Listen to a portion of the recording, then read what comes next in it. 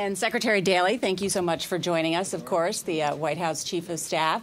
I want to start this off sort of in a little bit of a fun way, get some insight about you and your position, and start by asking you, how do you start your day, and what do you read first? I read the Post and the New York Times because they're delivered. I'm still actually open a paper. And then I go online and begin to read the Times and the Financial Times and the Journal and the Chicago Tribune, just to make sure I can watch what my predecessor's doing, so that when he calls 10 minutes later, I can harass him about something. Does Rom call you a lot? We talk a lot, yeah. Yep. And what does he say? This is being recorded, isn't it? So, you want to know how he says what he says, and you don't know him if you have to hear it from somebody else. And then I'm usually in by 7 and start with a 7:30 meeting of the senior staff. Then we do an 8:30 meeting with about 50 people of the leadership of the entire West Wing and OBOB. And then the day begins and finishes up usually, at least I leave somewhere around 7:30. You joined the White House in January. You had previously worked in the Clinton administration as the Secretary of Commerce. How would you say President Obama and President Clinton are different? Well, I mean, think about that. There's lots of ways they're different. Obviously, the times are very different, which I think when you look at presidents, it isn't just their personality or their style of management. It's the times in which they're in. President Clinton was a very different. He was somebody who expressed himself quite a bit and rather vocally. He was very open in his emotions and the way he conveyed it to his feelings to people. President Obama, as people have said, is, no drama Obama. He's very steady, controlled, constantly searching for more information. Bill Clinton also was, but it's just stylistically they're very different. But the times really, I think, impact how they operate and how they manage more so than even their personalities, to be very frank with you. You were brought into the White House, and there was a lot of discussion you were going to strengthen ties with Capitol Hill, with the business community. How's that going? Oh, it's going great. Can't you tell? I mean, things are just really great. The debt ceiling was no problem, and business community loves us, and they love the rhetoric, and they're no problems. Look, these are tough times for American people, and the difficulties in this town politically. I know Senator Rubio is on next. Is much more reflective of what's going on out there in America. What happens in this town is much more reflective than we sometimes like to admit. So the difficulty politically, we have been a divided nation politically for a very long time. If you look back at the elections of the last number of years, 2008, to some degree, was an aberration. 2004 was a relatively close election, 60,000 votes in Ohio, and you would have had a different outcome. 2000, which I chaired Al Gore's campaign, was 500 votes in Florida. 96, Bill Clinton got less than 50% of the vote, and then 92 got less than 50% of the vote. So for the last number of years, America is divided, and you've had these enormous swings, 06, 08, 10. And the American people are stressed out, but it's an extremely volatile political season right now. And there's no doubt there's been a history of polarization, but what would you say about the state of the relationship between the White House and Republicans on Capitol Hill? Well, I think it's I think the Republican mantra, starting in 2009, shortly after the president was inaugurated, of basically, we're going to take a very hardline position of no, and that's pretty much been it. When the minority leader, of the Senate says my number one goal is to defeat the president, that's a pretty amazing statement. And I mean, we all believe him, and that is his goal, and that is his objective. And he's every day trying to accomplish his objective. That puts a certain different twist on trying to get accommodation. The president came to town to try to have a different voice, a less shrill voice, someone who, as he did in previous positions in Illinois, was very much bringing people together. But it's proven to be much more difficult than I think he or anyone else thought it would be. But I was in the press briefing room with you this summer when the president came in, gave us about a 5-minute notice, came in at 6 o'clock to announce that he had just received a call from Speaker Boehner that they were breaking off talks on the debt ceiling. And the question I asked at that time to the president was, it seems like there's been an extraordinary breakdown of trust. Are you guys even talking anymore? Do you talk to? Sure, I talk to the speaker. The president speaks to the leadership. But there's no question that, and it's partly because of in my opinion, you've got as happens every cycle, the presidential elections begin earlier than anyone likes, but every cycle we all complain about it, but we all participate in it. So you have that going even earlier than usual. And I think that impacts, obviously, the Hill and impacts the politics on the Republican side. We don't have a primary going on, so that's a little different. And it's well known that there's a struggle within the Republican Party as to what is the actual heart and soul of the Republican Party. You had an election in the fall that was very much driven by a wing of the party that became much more energized, much more aggressive. The leadership that came in on that wave was not part of that wave. And so that presents a struggle within their caucus, and we've watched that play out in the debt ceiling, and that continues to play out in other votes. So they're going through struggles also. But is it the president has been out on the road and blaming Republicans and is now naming names, specifically talked about Mr. Cantor yesterday, Congressman Cantor. But isn't there an issue with the Democrats, too, on the Hill? I mean, there are currently no co-sponsors of the president's jobs bill, his number one priority. And Senator Durbin has said the Democrats don't have the vote, and Harry Reid has been reluctant to schedule a vote. The senator is going to schedule, said today in a press conference, that the vote will be very shortly. There's no question in my mind. We didn't think it would be before mid to end of October, and that's going to happen, we're dealing with the trade agreements, we're dealing with TAA. The Congress, which, as you may have noticed, has a rather light schedule lately, but they've got a lot of things on their plate. So trying to tee up issues and get them through is very difficult considering the schedule. I think the House leaves after 3 weeks. They take a week off and go back in district, not imply that it's a vacation. But they take about every third week off. So there isn't a lot of time. What do you think has happened? I mean, as a senator said to me the other night that Tip O'Neill and Bob Michael spoke more in one day than Boehner and Pelosi speak in a year. What's happened? I think I'm one who believes that our politics, lots of people say, oh, it's not as civil as it used to be, and if only the politicians could get together. The truth is our overall society has gotten less civil to each other. What's popular on TV? Reality TV shows that are generally somebody doing something outrageous or obnoxious or treating somebody in an obnoxious way. And we can't think that somehow politics is separate from that or that's separate from politics. So I often think about the incivility that seems to be in politics is a little more reflective of the incivility that may be going on in our general society, which is not a positive thing to say, obviously, but there is not the engagement anymore that there used to be, and we've heard the story. Senators go home much more now than they used to. Not as many live here. A congressman running every 2 years, and the cost of it, and the fear of being out of a job, as opposed to, if you lose your job and you'll get another one, it's created a very different climate that even 10 years ago when I was here under President Clinton, you could just feel it's very different. Just one more on this, and then we'll move on to other issues about the economy and foreign policy. But do you take some responsibility for the relations with Capitol Hill and with Speaker Boehner? Oh, I think there's no question that I would take some responsibility for the relationship. That's part of my job.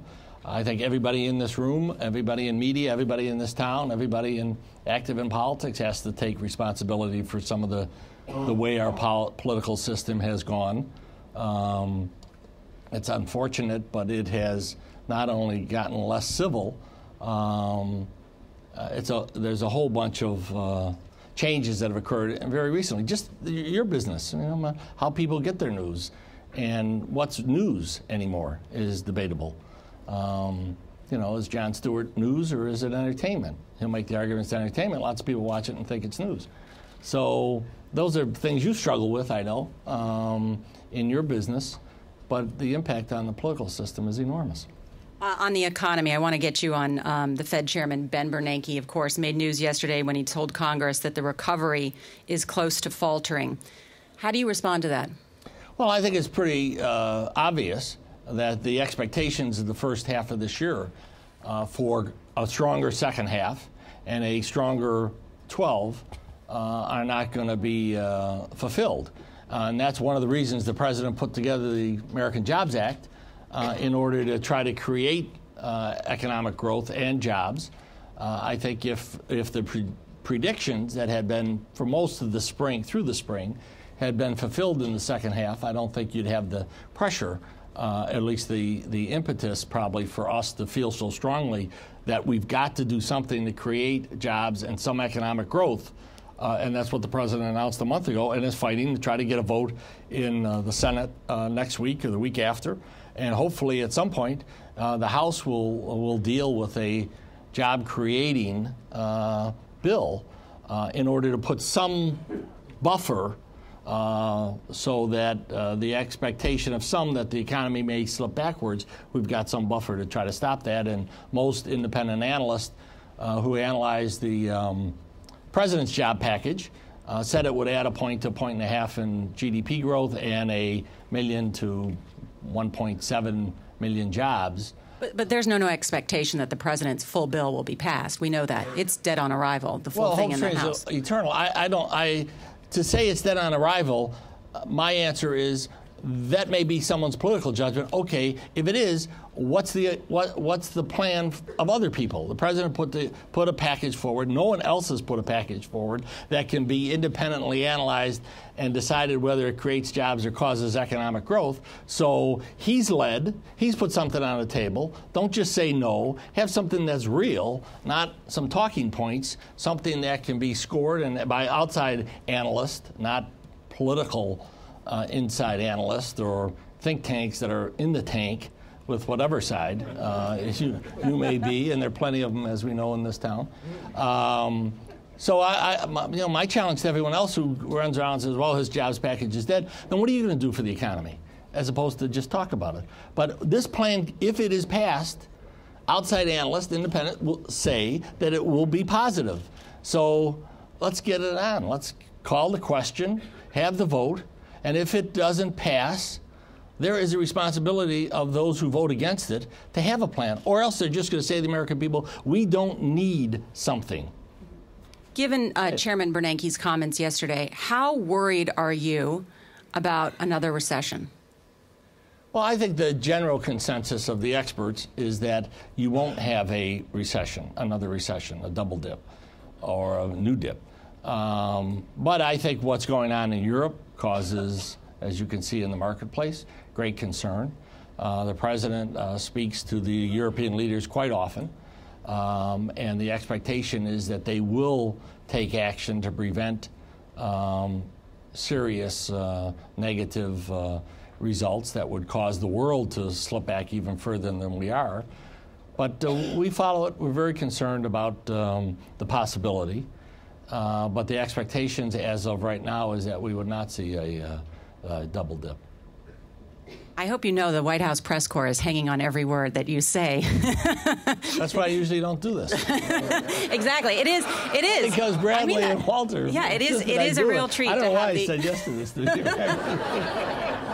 We're just getting started. Right, I know. That's the problem. The super committee. Yep. As many people know, they've got to come up with those cuts mandated by the debt ceiling deal. They've got to do it by Thanksgiving. How likely do you think it is that they'll be able to get their work done? Do you think it's a 50-50 chance? How would you rate? Well, having gone through the debt ceiling negotiations with the Speaker and twice, I know how hard it is to come up with a balanced package.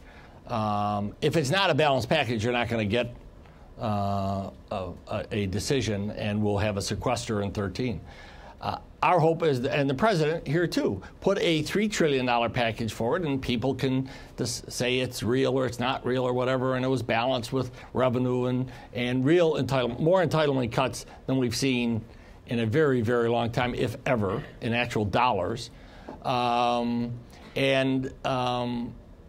if that's not going to be acted on, and the committee's going to come up with $1.2 trillion, that obviously is the minimum they should come up with.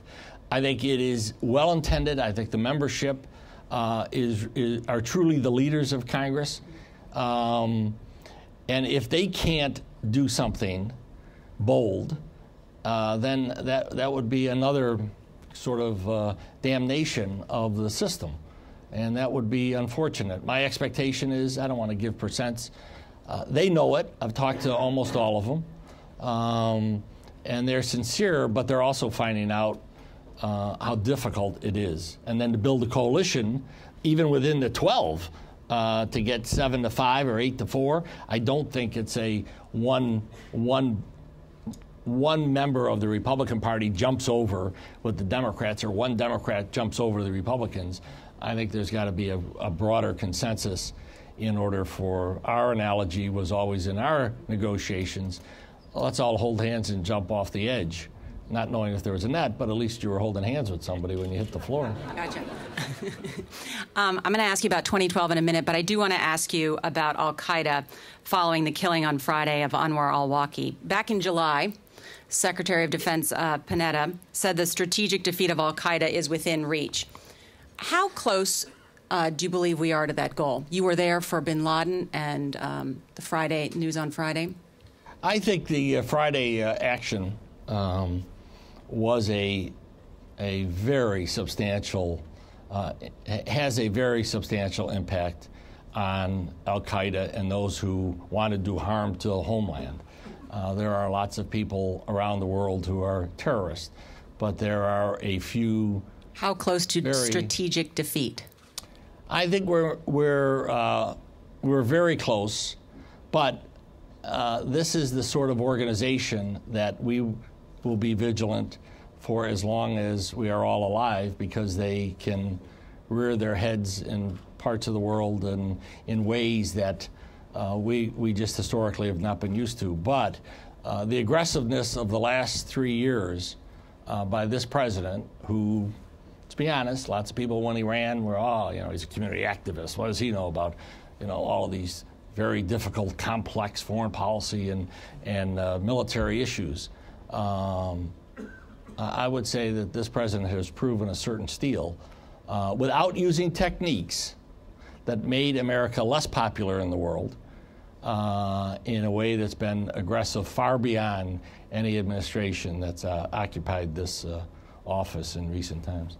Liz Cheney is sitting over there, but she'll have a moment to respond to that later. I'm sure she'll have more than a moment. 2012, which Republican are you most worried about running against? Christie.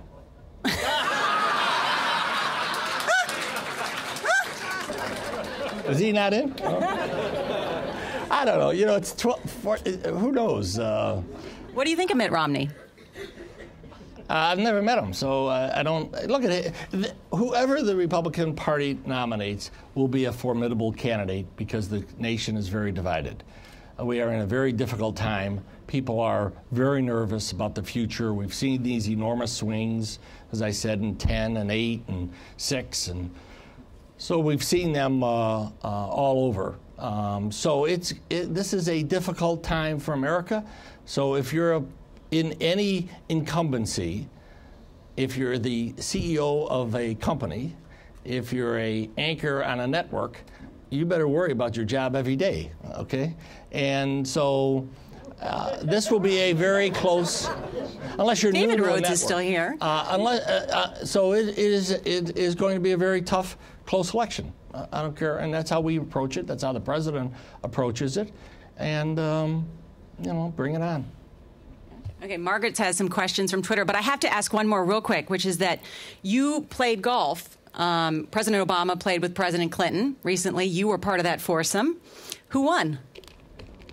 I think it was, I don't know. To be honest with you, you don't keep score when you play with Bill Clinton. And he's a friend, okay? And he's played pretty well, to be very frank with you. But we had a lot of fun. It was a fun day, and President Clinton looked great, and President Obama and he was probably as much time as they've been able to spend together. And we just kind of all of us literally hacked around the course for 4 hours. So that's about what we did. Margaret Carlson has some questions. How many Billigans were there? I don't play for money, so I don't really care. If someone wants to say he shot a 40, shoot a 40. I don't care. Yeah. Okay, so I have some audience questions. How big a hole am I in with you already? Pretty deep. Pretty deep? Yeah. Okay. But thank you for coming. Oh, yes. thank you. From the audience, what has been your best and worst day so far? Not in your whole life. I think just in the White House. Yeah. But you could do your whole life. No. The best day, to be frank with you, was the Sunday of Osama bin Laden. I was one of the only non-national security person in the White House who knew from the first day I got here, or got to the job. They, in the PDB, I don't know if I... Anyway, it was mentioned this... You can do it. You can do it. Probably going to... this compound. And I thought, gee, that's interesting. And so that Sunday, and the seeing the thing progress over the months, and the dedication and focus of the intelligence agencies and the military and the way they work together, and to pull that off, there were people in that room who had for 10 years been trying to find this fellow. And so that would be the highlight of that would probably have been the best day in the 9 months that I've been there. Probably the worst day in that sense was when the debt ceiling, when we thought we were so close on a deal that I believe would have really had an impact on our country, on our economy, and it fell apart on the debt ceiling. Was probably the worst day of the 9 months. Well, we only have a minute left, so I'm not going to ask. But one of the questions they wanted to ask was, how do women get along in the White House? Now, you've been pretty good to Nora and me here, but how is it in the White House since I'm not a for woman, women? it's hard for me to answer that. I don't, I read They this complain? in the book, but that was from during my predecessor's era. I get, look at, I've not sensed any problem, and I think and I know both Valerie and Melody will be here later on. They probably obviously can answer that. We have a great relationship in the senior staff, and I think throughout the administration, and that comes from the top down. The president has, through his campaigns and through the issues that he's fought for, obviously has fought and been on the edge on women's issues. So I don't see it as a. I didn't even read the book, but I did hear that there were some issues early on under a predecessor of mine, so I can dump on him for that. Yeah, right.